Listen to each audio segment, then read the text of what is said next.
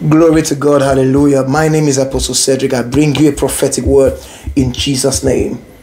Are you going through a situation? Are you going through something that seems insurmountable?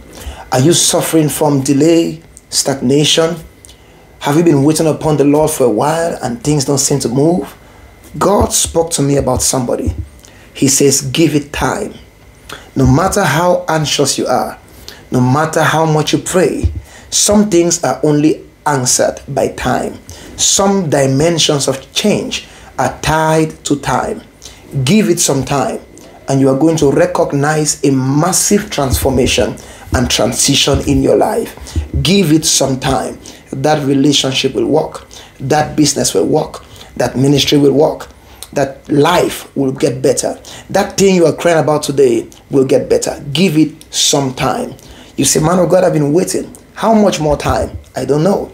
But God is not man. Abraham waited for 25 years. Noah, a long time.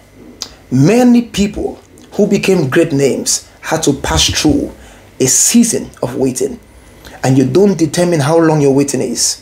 All you must do is to humble yourself and tell the Lord, I trust in you. I don't know what I'm doing, where I'm going, how it's going to be tomorrow, but I trust in you. That is your own responsibility.